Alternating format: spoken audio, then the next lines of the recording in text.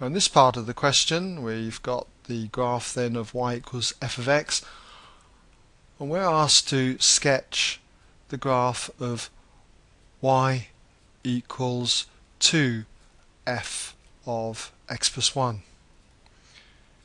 Now this consists of two transformations. Let's just trace over the graph of f of x. So if we do that, there it is there in red. Now when it comes to drawing f of x plus 1, what that does is translate the original graph of f of x 1 unit to the left parallel to the x-axis.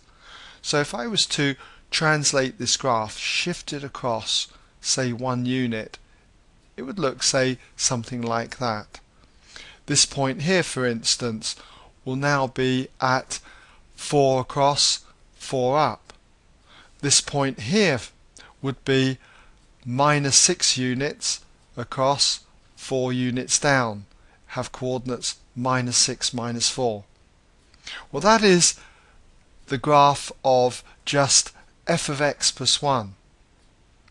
But now, when we put a 2 here, what does that do? Well, essentially, it stretches the graph parallel to the y-axis by a factor of 2. So, for instance, if I took this point here, it's this distance up. I need to double that distance. I need to stretch it, as we call it, okay, parallel to the y-axis. So let's imagine that that point there goes to there. What would happen, say, to this point here? Well, it's that distance up, so it's going to be twice as far up. And what happens to this point? Well, that's going to be twice as far up, so it's about there. But this point, which is on the x-axis, stays put. Take a point like this, it's now, say, that distance below the x-axis, so we just double that, so it's about there, say.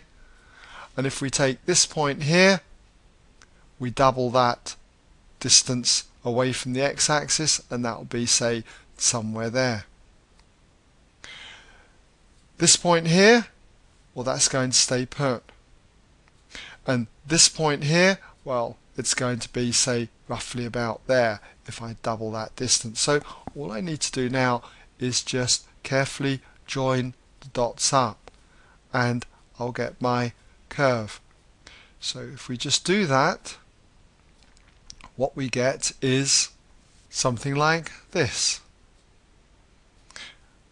We also need to state the coordinates of A and B.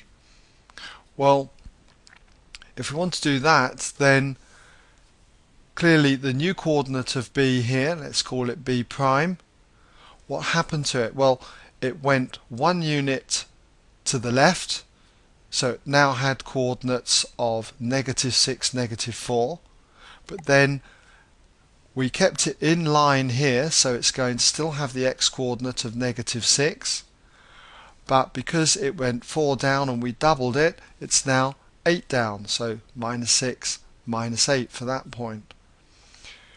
As for A, it went 1 unit to the left, so it's now at 4, 4, so we stretched it 2 units parallel to the y-axis, so it now became 4, 8. So we've got this point up here, let's just mark it in, A prime at 4, 8.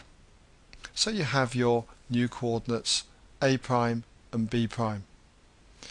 Okay, so hopefully you've been able to follow that, and that brings us to the end of this question.